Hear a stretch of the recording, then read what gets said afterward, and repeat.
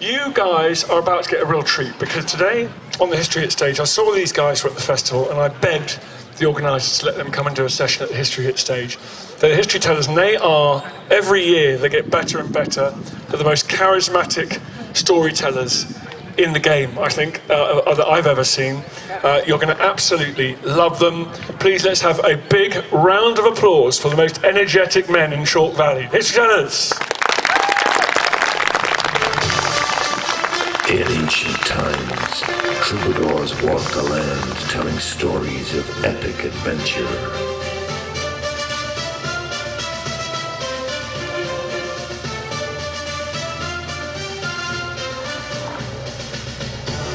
Now, they're back, but this time, they wear different hats.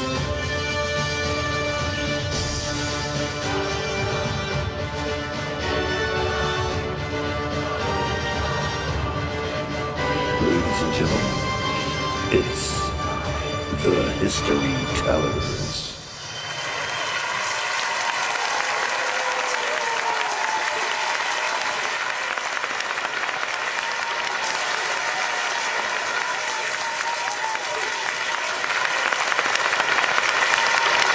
Hello, ladies and gentlemen!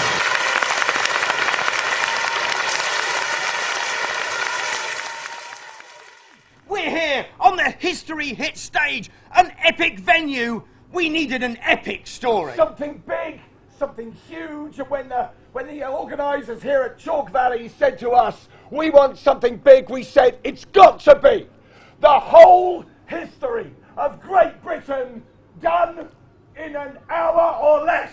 That's right, entire history, Stonehenge to modern day, all right here before your very eyes. Contrary to what it might look like, we actually did some research. Yes, we did. So- And we wrote like a notebook with all of our facts and figures We in did. it. Alex, go and get the notebook. What, the notebook? Go and get the notebook. On my own? Go and get the notebook, man. All right, okay.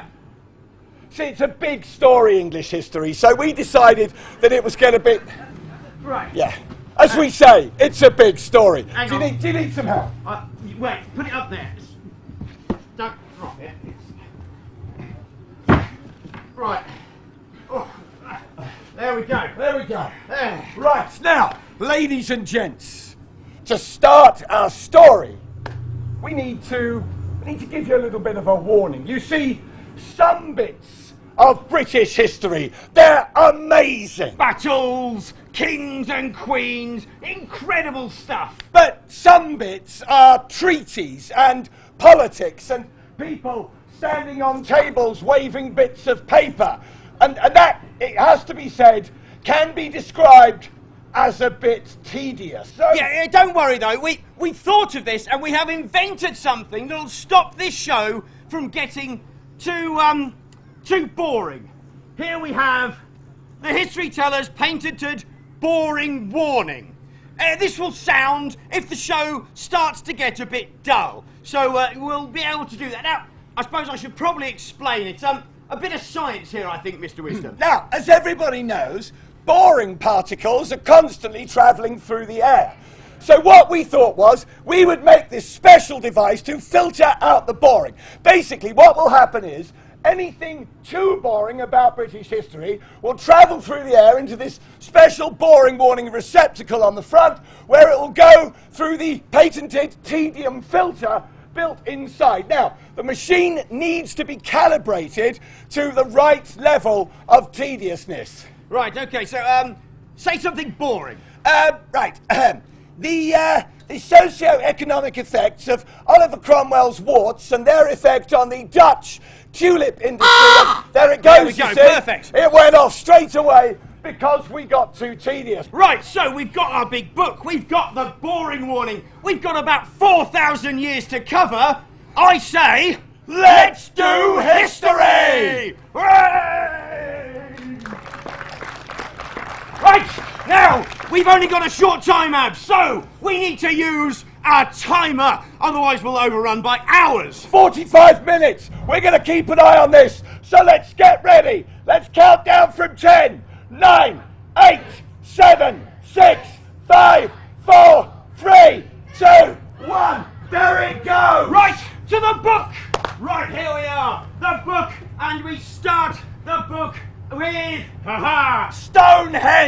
ancient history or old stuff. This takes us back to a site not very far from here. A site where we can look at an ancient monument being built.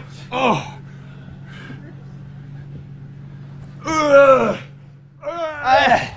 Yeah.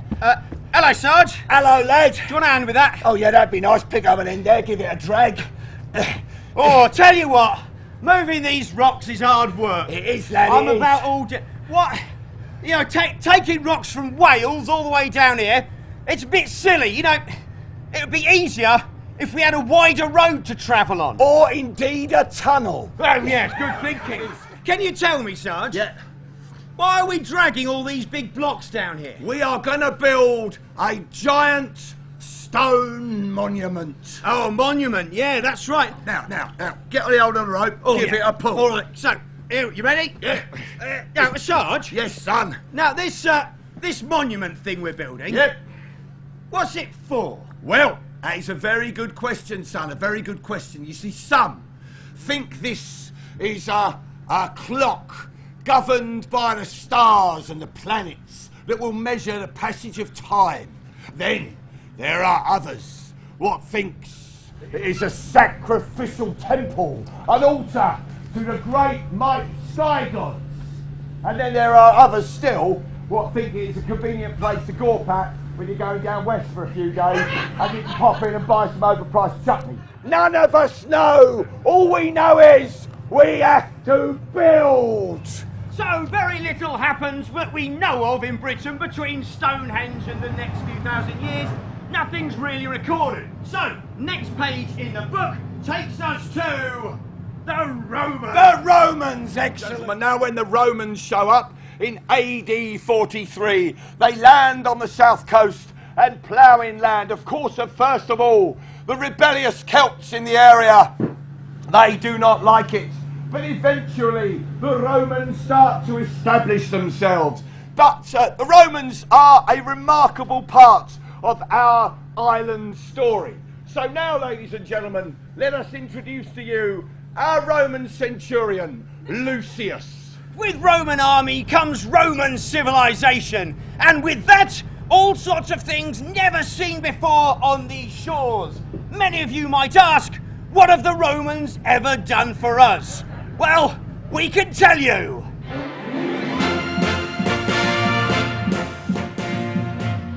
Let's see what's available in the sale of the Centurion. Our Centurion Lucius has got a bag of Roman tricks here today. Let's see what Roman goodies he's brought with him. It's an onion. Yes, an onion. If he was a gladiator, he'd be glad he brought it with him, because these are a great muscle relaxant and suitable for use after a bout in the arena. The Romans can be plotted all the way across Europe by the numbers of wild onion and garlic found across their marching route. So what else has Lucius got in that bag of tricks? It's a bottle of wine. Well, of course, the Romans bring grapes to this country, and the Celts don't know anything about it, being familiar only with beer. And you can have little drinkies while you're putting down the Druids. What else has Lucius got? It is, of course, lead. Yes, with this new lead, you can make a fantastic Roman plumbing and have yourself a hot bath to wash away all those blues of fighting against the Celtic hordes. And of course, here's a brick. Now, the Celts are building everything out of wood and mud, but now with these bricks you can build Roman roads and have yourself comfortable underfoot all the way from Watling Street right up to Barkham, or York as you savages might call it. And what else has Lucius got in his bag of Roman tricks? It is an elephant. An elephant? Alex, it's an elephant. Yeah, an elephant. Why have you got an elephant? Well, it's an elephant at the Hang Roman. on. Cut. Sorry. An elephant. Yeah, an elephant like Emperor Claudius rode through the streets of Colchester. He's not wrong. In AD 43, when the Romans came to Britannia, Colchester was the capital of Celtic Britain. Now, as a big example of soft power, Emperor Claudius the God, rode through what is now Colchester High Street on an elephant. And the Celts, having never seen anything like it, were blown away. So all these wonderful things exist for the Romans to enjoy their Roman peace. That's right. In fact, most of the Celts pretty quickly bowed down to the new Roman rulers, and that was all pretty good. However, there were some Celts who were less keen on this new form of power, and they decided they would revolt against Roman rule. I am Boudica!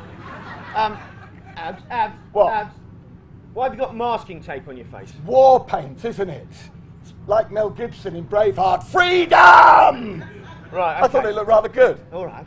I am Queen Boudica. I will rebel against these Romans. We with our Celtic hordes, we will rise up. We will burn their town of Colchester. We will burn their town of Londinium. And we'll have a go at St Albans as well. But ultimately, we will be vanquished by their legions. And it all goes rather badly wrong for me in AD 60.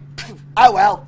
So Boudica's revolt is eventually put down, and after that things are plain sailing for the Romans. Us Brits here, well, it's nothing but onions, wine and elephants for a few hundred years, before trouble back at home in Rome means that the legions are pulled back, and we here in Britain are pretty much left to fend for ourselves for a while. So, let's turn the page and see what happens next. Next we have...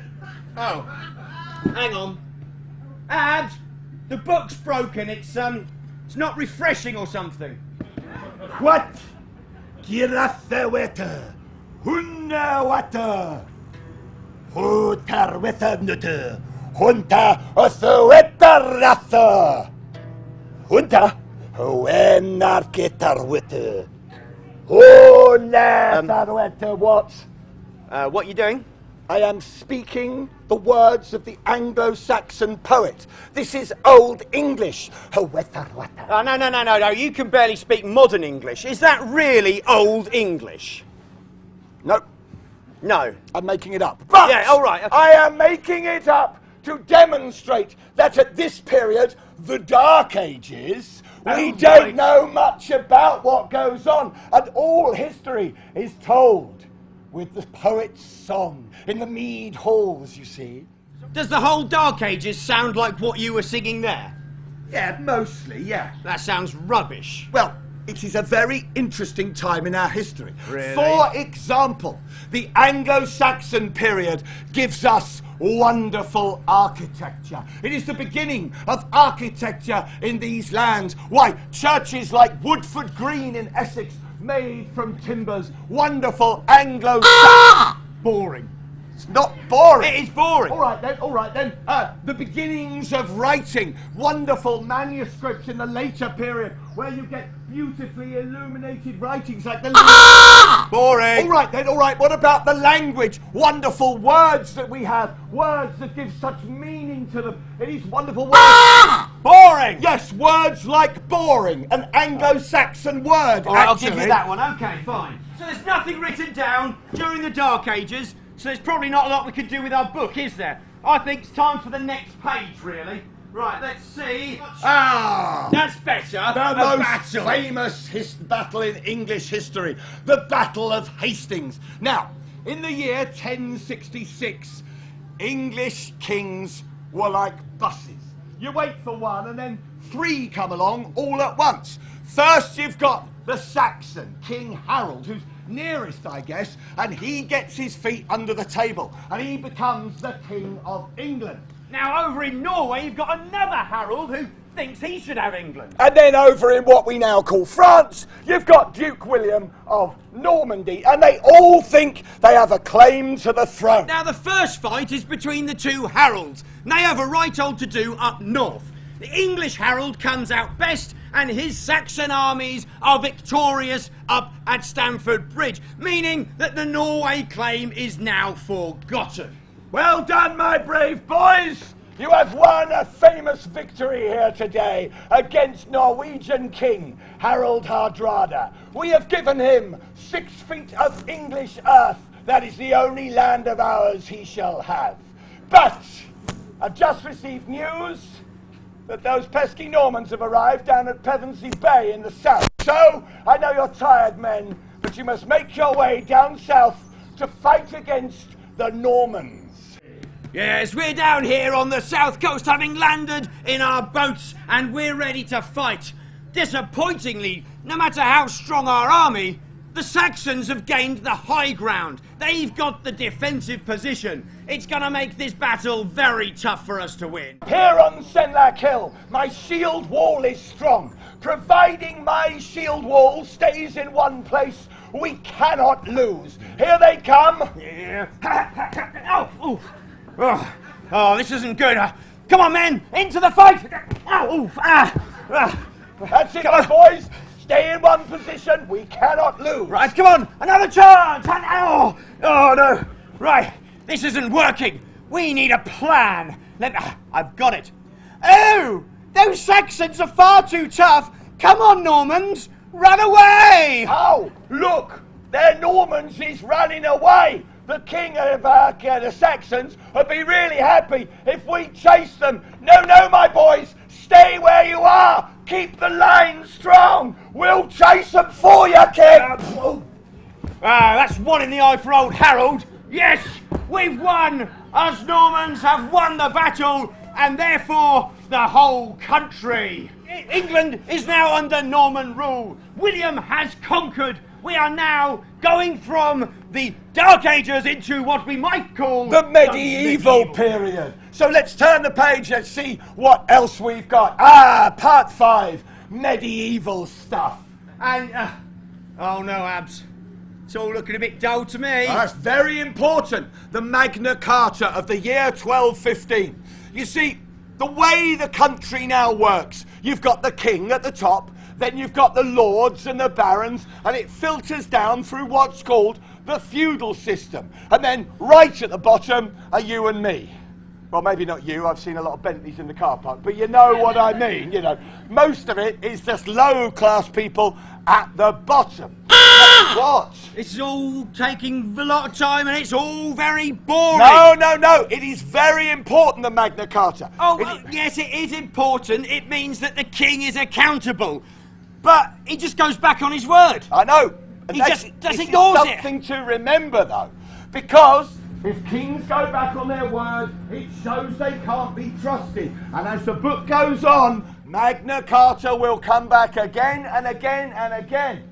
It is important to remember, not even kings are above the law. What else has the medieval period got for us then? Well, we've got a list of medieval kings. We've got William, then we've got William, then we've got Henry, then we've got Stephen, then we've got Henry again, then we've got Richard, then we've got John, then we've got another Henry, then we've got Edward, another Edward, another Edward, then we've got Richard, and then yet again we've got another Henry. Blimey, they need some new names, don't they? Yeah, they really do. Look, it is quite tedious, I have to say. A long list of people, mainly with the same name. Let's move on. Right, let's move on, away from all those kings, into,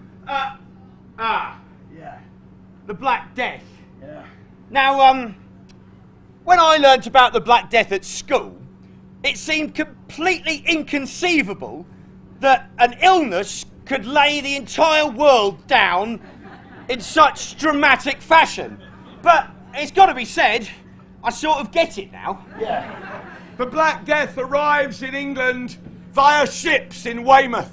It is carried via rats, and the rats and the fleas thereon bite the people and infect their blood. Historians argue about how many people perish. Some say it could be as many as 60% of the people in Britain die in the Black Death. It's all quite grim, but what we have to remember is that after this, Britain is never quite the same place again. I think it's a bit too grim. Let's move on. Yeah. Hopefully something exciting. Yeah, we need something exciting to raise the pace. What have we got? Oh, it's a battle. We love a good battle again. Yes. Yeah, the Battle of Agincourt. Now, this is at the end of the 100 Years' War in the year 1415. King Henry V of England. Big cheer. Let's try that again. King Henry V of England. Much better. He has decided that he will take the throne of France, that he has a legal claim. And he mounts the biggest invasion fleet the world had yet seen to go to France and claim the throne. Now, Agincourt has rather been caught up in its own myth a little bit, helped no end by that Shakespeare bloke who would write about it a little while after the event. But there's no doubt that Agincourt was an important time in our history. Hello, Sarge. Hello there, lad. I brought you a cup of mead. Thank you very much indeed. Yeah, it's, Lad. Will you stop talking? Why? The king, before the battle tonight, he has expressly said this evening, the eve of battle, nobody in the English camp is to talk. Oh, right, I see. But hang on, Sarge. Yes. I can't talk, but that bloke down there can stand on a cart and talk about crisps.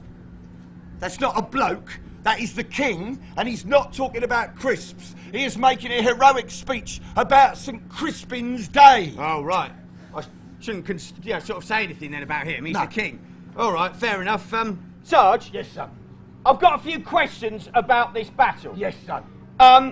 Now, it's been raining quite a lot, hasn't it? It's been pouring down. And everywhere's quite muddy. Hugely muddy, son. Aren't we just going to get stuck in it as we fight the battle? No, because the king's very clever. You see these woods either side? He has established our battle position here in a narrow gully, you see. We are going to stay right here. And what's more, the French are going to come to us across all that mud out there. It's them that's going to be doing the hard work. All right, fair enough, but if they get to us, Sarge... Yes. What's to stop them just chopping us down on their horses? Now, again, the king has thought this through. You see all those sharp wooden stakes we've put out in front of our position? Yeah. They will stop the French getting to us, you see. So those stakes will stop the French before we have to use our swords. Oh, right, fair enough. Sarge? Yes. I've got another question. Yes. Remember all that dodgy shellfish I ate at the Battle of Harfleur? Yes, son? Do you think I've got time to nip to the toilet before the battle? I'm afraid not, son. You see that moving cloud over there? That's the French first line. Oh. They're on their way, son. Swords up! Oh, hey, Sarge, you know we had to stay quiet before the battle? Yes, son. Am I allowed to shout ARG during the battle? Permission granted to shout ARG. Very good. 1, 2, 3. ARG! The Battle of Agincourt was the thing of myth, but a huge victory for the English, and King Henry V established himself as ruler of France as well. But it was not to be forever. England would lose France again as the years went by. So, Agincourt leads on to another page in the book. Right, we'll turn the book and we'll get onto the Tudor period. Ah, the Tudor period. Fascinating period in English history for sure. At the Battle of Bosworth in 1485, the last medieval king of England, Richard III, is slain. The crown of England falls and is found beneath a bush. It's taken up by Henry Tudor, who becomes Henry VII. Henry Tudor's son becomes Henry VIII, and thus we now have a new dynasty, the Tudor dynasty, ladies and gentlemen. This is edging towards boring. It's very important if you're a monk and you lose your abbey in the dissolution of the monasteries, or actually quite important if you're one of Henry's unfortunate wives. Well, it's quite important for them, certainly. We break with the Church of Rome. The Church of England is established. Die-hard Catholics in Spain, they don't like what's been going on, you see. No, that's right. They want to come and tell us what to do, don't they? Yeah, and in 1588, the Spanish Armada. Now I like the Spanish Armada. That's one of my favourites. In fact, I've done something special. A surprise for you, Mr. Wisdom. Have you really? Yeah, I have made a scale model of the moment the Spanish Armada was sighted at first time in the English Channel. I'll go and get work, it. Alex. Very right. impressive. I like it when he makes an effort. All right, So, very good. here we are. Can't A wait to model see this. of when the Spanish Armada was first sighted out in the waters around the coast of England. They were sitting out there, all those ships coming across the water, and we spotted them. Alex, what is that? This is the lizard who spotted the ships from Cornwall. Alex, it is not a lizard that spotted the Armada. In the book it says the Armada was spotted from the lizard. It is a geographical feature in Cornwall, not a reptile with binoculars and a ruff. But he's a Tudor lizard. Right, so that's the Armada done then, I suppose. I think that's the Tudors done, and nearly you done if you carry on with lizards with hats on. Shall I turn the page? All right, okay. Sorry about that, ladies and gentlemen. Lizards with hats on, indeed. Right. So a few hundred years of relative peace, I suppose, but eventually we come back to those pesky kings again. You see, remember back at the Magna Carta and kings who can't be trusted? Well, that whole thing has come round again. And once more, the king has decided he's above the law, he'll do what he likes and tell everyone what to do. In 1642, things have come to a head. King Charles's forces, the royalists, put up their standard and declare that they are ready for a fight. But Charles will have opposition in the form of his parliament, who believe that parliament is right and should go ahead. The battles will follow, will become called the English Civil War. Now, first of all, at the Battle of Edge Hill. Now, the ebb and flow of the war was a bit like a tug of war. The royalists would win to begin with, and then the Roundheads would fight back. But soon the parliamentarian forces get themselves organised, and after that, well, soon all of the victories start going their way. By 1645, the king loses his power at the Battle of Naseby. He becomes a prisoner, and in 1649, King Charles pays for his belief that he could do anything he liked with his head. He is executed at Whitehall. The country is run by Oliver Cromwell and the Commonwealth. No king for 11 years. But as the Cromwell soldiers begin to fall out amongst themselves, you get a power vacuum. And power vacuums are a very dangerous place to be. See, not everybody had the same idea of what they want the country to be like now that the king has gone. Some men believed that we should now all be equal, and this was particularly the cause of a group of people called the Levellers. They thought everyone was on the same level. They wanted us all to be the same, and when they found that, well, people like Cromwell's rule was not a lot different to the old king's rule, they decided that's not what they had been fighting for. Brothers and sisters, my name is William Thompson, Corporal of Horse. But now I call myself Captain William Thompson. I am a true leveller. There will be no rich men. There will be no poor men. We will all be equal under the eyes of God. We fought the Civil War for ourselves, not for those grandee parliamentarian lords in London. And thus, I and my army of renegades and irregular forces, we will be one true fighting force for you. I'm like the new Robin Hood. I will break into the tax office at Wellingborough, and I will take the gold that those rich men have taken from you and redistribute it back. Here, brothers, here, sisters, take this gold. Take all of it. It's yours, brothers and sisters. Now, as parliamentarian forces, we can't have men like this making a mockery of all we fought for. He seeks to take the power we won during the civil wars. His rebellion must be put down, and we will send an army to find him and his ragtag bunch, and we'll stop them from making a nuisance of themselves. I will not go down without a fight.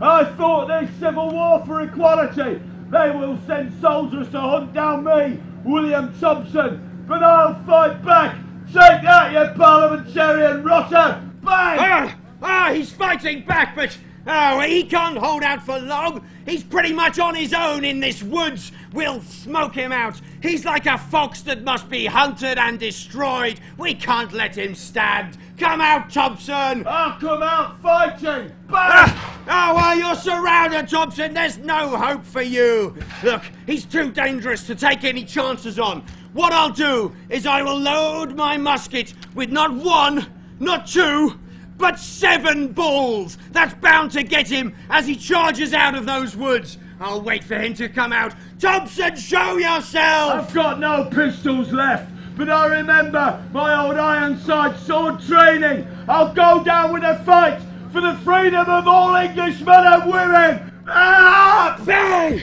Ah! Look! I've got him! He bleeds, but he's not going down. He's a tough one, this Thompson, and no mistake. To make sure, I will go and beat him with my rifle. Ah! Ah! Oh! Oh, it's horrible! The blood! The guts! Oh, it's spurting everywhere! It's making a mess! It's lucky you lot can't see this! It's horrid! It's all gruesome! Calm down. Sorry. Sorry about him, ladies and gentlemen. He does get a bit carried away.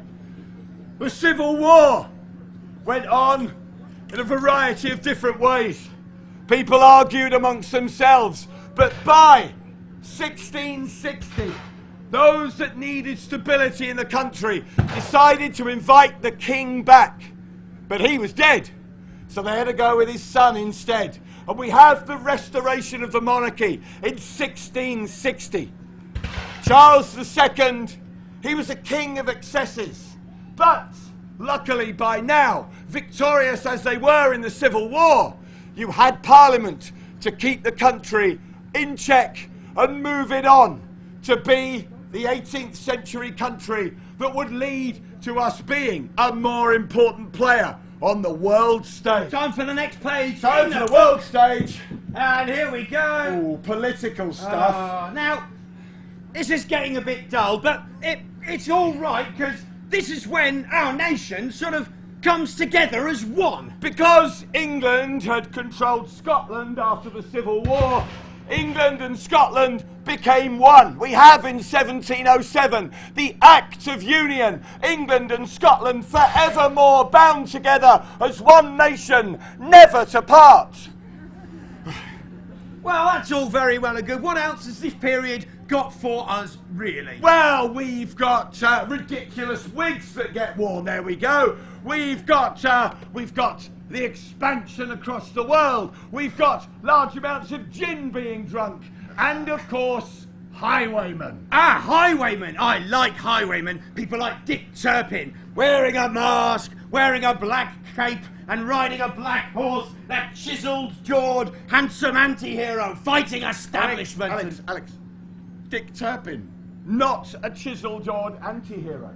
Dick Turpin was actually a horrible, smallpox-scarred, nasty piece of work. And with his gang in Epping Forest, they terrorised individual people. They were nothing but robbers and brigands. Horrible pieces of work. And Dick Turpin deserved everything that he got on the noose at Knavesmire Racecourse in York in 1736. Of a similar period, those golden age of pirates, all the romantic films you might see, Ha-ha! they're just as nasty. Pirates and highwaymen to us, they're just the same. Horrible robbers of the ocean. I say we move on. Good thinking. Let's keep going with the book.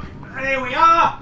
Ah, now this is more like it. Another great battle. And not just any battle. A big one, the big one, Waterloo. Yes, this is excellent. A really good story. Napoleon Bonaparte has been master of Europe, but he's done the fatal thing of invading Russia. Never invade Russia. They say that because General Winter will come and get you. His armies were destroyed by the snows and the ice, retreating back from Moscow. In the peninsula, the Duke of Wellington in Spain drives his forces from those hot hills, and France itself is invaded. And in 1814, Napoleon can answer with victories no more. He is exiled to the Mediterranean island of Elba. But you can't keep Napoleon in one place. He plots, he plans, and with just 400 of his Imperial Guard, he lands on the southern coast of France. His old soldiers, now working for the new French king, flock back to their beloved leader, and Napoleon starts the 100 days that will lead to the Battle of Waterloo. We introduce you now to a great Englishman, the Duke of Wellington! Yay! Ah, yes. What a fine day we've had here at Waterloo. Though the weather wasn't particularly kind, it has worked in our favour. And now, yes, I think those French are retreating. Their guns may still fire, but, my Lord Uxbridge, you see, their armies, they are leaving. We have won the day. But still, my lord, their artillery still fires. Here comes one now. Oh, yes. Oh. By God, sir, I've lost... Stay there. By God, sir, I've lost my leg. By God, I fear you have. Lord Uxbridge, sitting atop his horse, had his leg sheared off by a cannonball. It was hanging on just by thread and sinew. Lord Uxbridge was taken to a barn at Mont Saint-Jean Ridge, behind the Allied line, there to be operated on. Yes, it's pretty bad. I'm going to have to amputate. Oh, no, no, no. You can't cut my leg off. I am a well-known dancer back in London. If you cut my leg off, I won't be able to dance with the young ladies anymore. Well, you're getting old now. Maybe it's time to let some of the younger men have those dances. All right then, cut off my leg.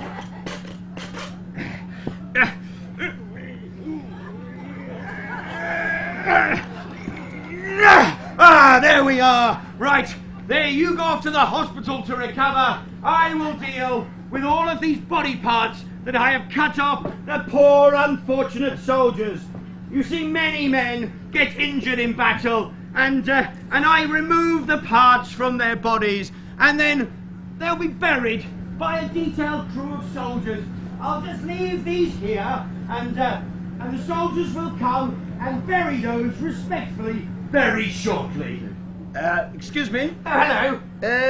Is that a pile of legs? Yes, that's right. I've cut off some hands, legs, and that sort of thing from our soldiers. I am the owner of this barn in which you did the operation. Oh, yes, yes. Would you mind if I had a look through it? I suppose. My name is Monsieur Paris. I'm looking for teeth to make into dentures. Or rich men who will require nice teeth to replace their rotten ones. Perhaps there will be some teeth and jaws within this pile. I will have a look. And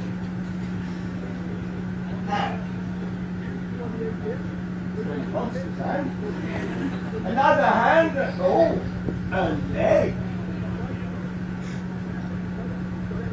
Not just any leg. This is the leg of the English Lord Uxbridge, a famous Englishman who was operated on in my barn, attached to my house here at Mont Saint-Jean.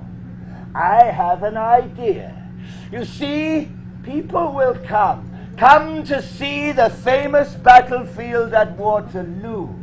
And I will bury the leg in my garden and make a small monument to it and charge people to come and see. Lord Uxbridge, you may have lost your leg, but I will gain my fortune. The field of Waterloo was really the start of battlefield tourism. And Monsieur Paris, well, he was going to make a lot of money from it.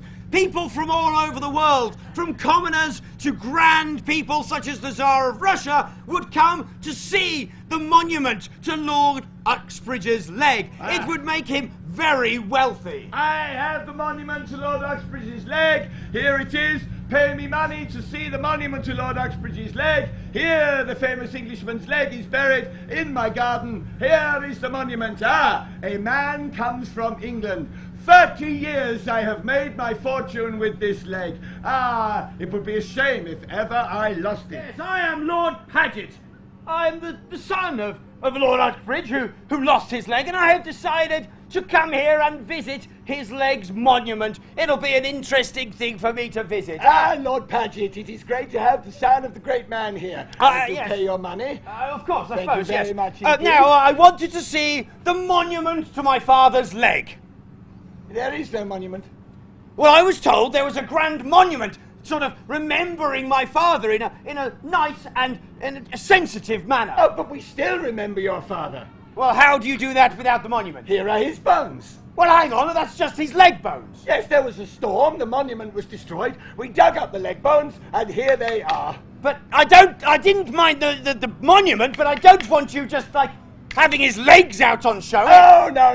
Give them back. No, Everybody, Give it back. Mine. no, Give that back. no, That is these mine. are ours. We took them legitimately when your father didn't need them anymore. We will complain in Brussels. We will ask questions of your English Parliament. Well, I happen to be a member of the English government, and I will raise this in the House, and you'll be in big trouble. Our Belgian politicians will write your English politicians lots of letters. We will argue about the leg for years to come. And indeed, arguments about the ownership of the bones went on for years, until the 1930s, in which a lady bought the house and all the contents. She was going through drawers, and there she found the leg bones and all the legal documentation. She was so scared, well, she didn't want to get in any more trouble. Oh, this is a very distressing thing to find in my new house. The leg of an ancient general from a battle. Oh, I don't want to deal with this. I know what I'll do. I can't be coping. I'm going to burn these so that I don't have to look at them any longer. The lady who bought the house was so scared she'd get in more trouble. She destroyed all the paperwork, and Lord Uxbridge's bones went with it. Finally, Lord Uxbridge's leg was laid to rest. Some years after it really should have been, it has to be said. So, I think we've nicely covered the Battle of Waterloo there, haven't we, Abs? I think we have. Yes, that's covered that. We'll turn the page in the book to move on to the Victorian period in the Industrial Revolution. Now, with no French to fight, we British could really get our teeth into the Industrial Revolution. We could really set about improving our nation. We built road and railways and all sorts of rivers to help us build our world. And during that time, we really improved things with inventions. And it's brothers like the Stephensons who showed that locomotive science really is rocket science. We're going to take you now, ladies and gentlemen, with our lovely theatre, to the opening of the first ever railway. The rocket is present, the Stephensons' brilliant invention. And present too, get ready to cheer, is our Prime Minister. It's Lord Wellington. Mr. Huskisson is an MP, but he's upset the Duke. He doesn't want to have this argument go on, so he goes forward to the Duke's carriage to introduce himself and apologise for what he has done. He's not a fit man, he's not a young man. Oh, hello there, Duke. Oh, hello. Nice to see you, I suppose. I'm very sorry about what happened between us. So, would you please forgive me for the insult that I created? Yes, of course, but you must watch out. You must get out of the way. Oh, I can't quite hear you, being as I am quite an elderly gentleman. Why do I need to get out of the way? You need to get out of the way, for a steam locomotive is coming. Oh, it's a steam locomotive. Which way shall I go? Shall I go this way? No. Shall I go this way? Oh no, I don't know what to do. I'm just going to get run over. Ah, blood spatter. Ah, ah,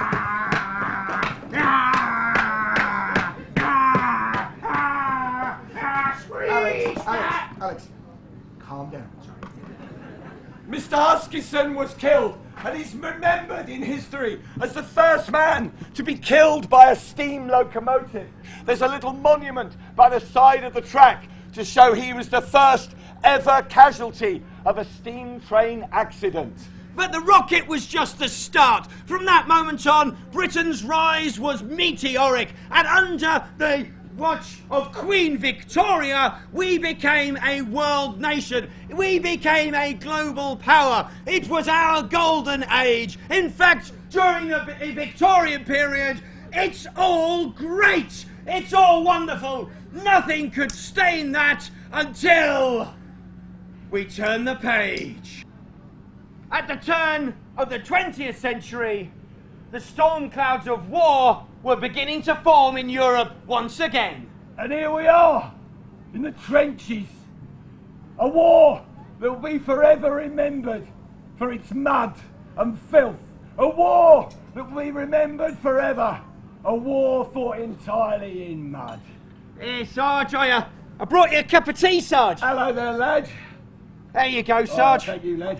You all right? Yeah, I'm just saying, this war, a war that will always be remembered, a war solely fought in the trenches and the mud. Oh, yeah, very muddy, except up in the air, Sarge. What? Well, you know, sort of, pilots up in aeroplanes. No mud in aeroplanes, are there? We got aeroplanes flying over in the war all the time. Yeah, well, obviously, apart from the aeroplanes, the rest of the time, this war is solely fought in mud. Yeah, you're right, Sarge, you're right. The aeroplanes. Oh, except for at sea, you know, on the ships. Yeah, well, There's no obviously- mud on ships, is there, Sarge? And obviously, apart from the sea, I mean, yes, I mean, that's what they say, but apart from the aeroplanes and the sea... Well, and the very naval important, the forces, sea. Apart from that, this war is fought entirely in mud. Yeah, I suppose you're right, Sarge. I mean, except for under the sea as well, you know, them U-boats. You know, like the Germans had got under the Well, water. apart from the aeroplanes and the sea surface vessels and the U-boats, obviously, apart from them, it's all fought in mud. It is mud and trenches, isn't it, Sarge? Except in the deserts, I suppose, where it's all sand. Yeah, well, obviously, apart from the desert campaigns as well. Apart from the desert campaigns and the aeroplanes and the surface vessels and the U-boats, this is a war fought entirely in the trenches. There's all that snow over in Russia as well, isn't there, On the Sarge? Eastern Front, yeah, I mean, obviously, apart from the Eastern Front and the aeroplanes and the surface vessels and the submarines, apart from them, obviously, it's just fought in mud. Yeah. And then back home as well, because, like, my sister works in a munitions factory making the bullets. And there's no mud there, it's all Yes, quite well, clean. obviously, apart from all the women working at factories back at home, the surface vessels, the submarines, the aeroplanes, the desert campaign and the Russian front, this war is entirely fought in mud. Slimy, filthy, horrible, slimy mud. Except in summer, Sarge, when it's not muddy. All right, look, isn't there a cup of tea you need to be making for somebody else? All right, Everybody remembers the great... Everybody remembers the Great War, the war to end all wars. But of course, as the sand timer ticked on, and it is ticking on, everybody remembers that the Great War was the big one. But of course, there was another one quickly to follow. We didn't think it'd happen, but of course, if you call something the World War I, well, there's got to be a follow-up in the works. And so we turn the page to The World War II! awful lot of stories in the World War II. I tell you what, we'll start with this one, Neville Chamberlain. No, can't do that. All right, then retreat to Dunkirk. We need to keep going. The Blitz, people sleeping in the underground. 40 singers? The Red Army. No, the Tirpitz. No, there's too many stories of World World War II. We can't do them all. No. We should focus. We're doing the history of Britain. We should do a battle in Britain or something. A battle around Britain, maybe, or how about a battle of Britain, maybe? That would be good, yeah. Hello, Blue Leader. Patrol Gravesend, 16,000 feet. And keep an eye out for bandits, that's a good shout. So we are now above Gravesend in the summer of 1940. Some fighters of Fighter Command spot a load of German bombers on their way back from a raid over London. So here we see some German bombers. Can you see them, boys? They're directly ahead. So it's section attack, go, make your attack, but break off the attack. I've just got close, and I realise he is, in fact, actually an unusual type.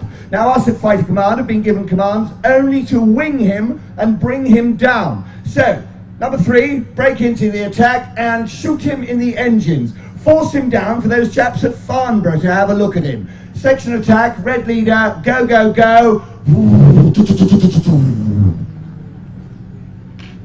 The Junkers 88 had been shot down on the marshes near Graveney Marsh, and out there in the marshes, those pilots, well, they would have abandoned their aircraft. We need to now take you to a local pub.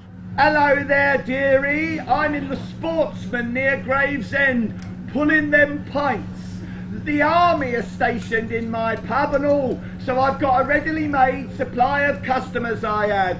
Hello, Doris. Can I have a pint of bitter and mild, please? Oh, a pint of bitter and mild. Get your laughing gear round that and no Oh, mistake. lovely. It's so nice being billeted in a pub rather than that stuffy army base. Oh, in it just. Oh, I need to go and change a barrel or something that publicans do. So I'm just going to go down in the cellar. Would you mind the phone for me if it rings? Oh, no problem, Doris. I'll do that. Ring, ring. That's the phone. Ring, I better answer it. Ring, ring. Hello? Ring, ring. Hello there. Is that the Sportsman pub? Oh, General.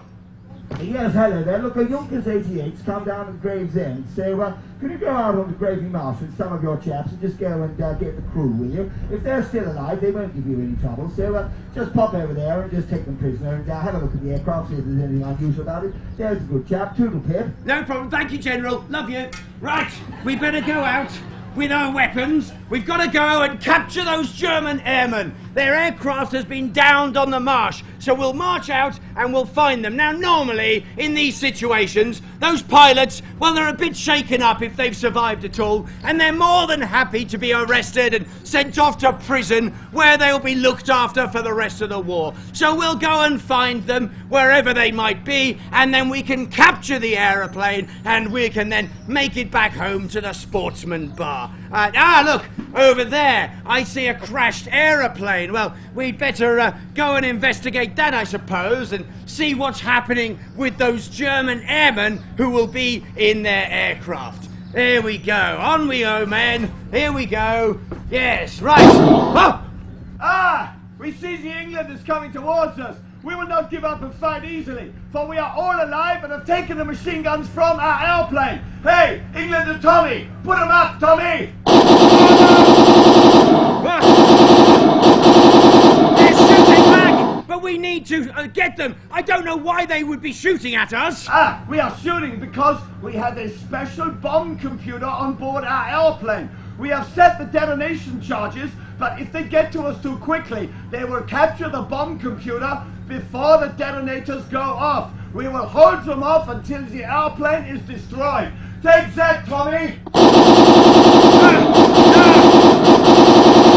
Right, I've had enough of this. It's time we fought back. Oh, he has shot me in das Boot! Yes? Are you going to surrender now? All right, we surrender. I hope they do not find the bomb computer. Right, well, why were you so keen to keep us from here? Hey, what's this then? Hey, Fritz, what's that? Oh no, they have found the explosive charges and they will disable them. Oh, hang on, it's making a funny ticking noise. Just going to shove this in a ditch, I think. Oh, Cassius, Right. they have found our technology, and for me, the war is over. Don't worry, Fritz, it's not all bad. We'll take you back to the pub. Doris will have changed the barrel by now. Oh, I will go back to your English pub and drink warm lager beer. That's right, you can't even hope to win the war, Fritz. Oh yeah, you may be right. Well, now I am a prisoner, but I will give myself the comfort of knowing we will beat you in subsequent penalty shootouts forevermore. Goodbye. So, World War II has many stories. We can't cover them all because we're only looking at Britain. So it's time, really. Oh, Alex, to move on. quick!